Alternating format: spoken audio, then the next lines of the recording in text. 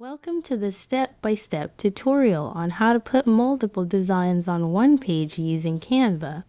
Start by downloading the designs that you want to use on your page. Next, navigate to the Upload section in Canva and click on Upload Files to upload the designs you downloaded.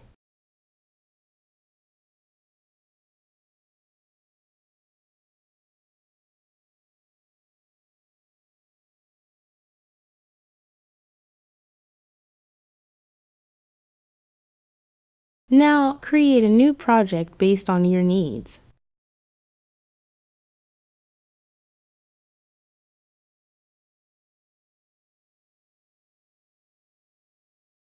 Go to the Elements tab and type Frames for in the search bar. Click on See All to view all available frame options and choose the type of frame you prefer. Click to add the frame to your page.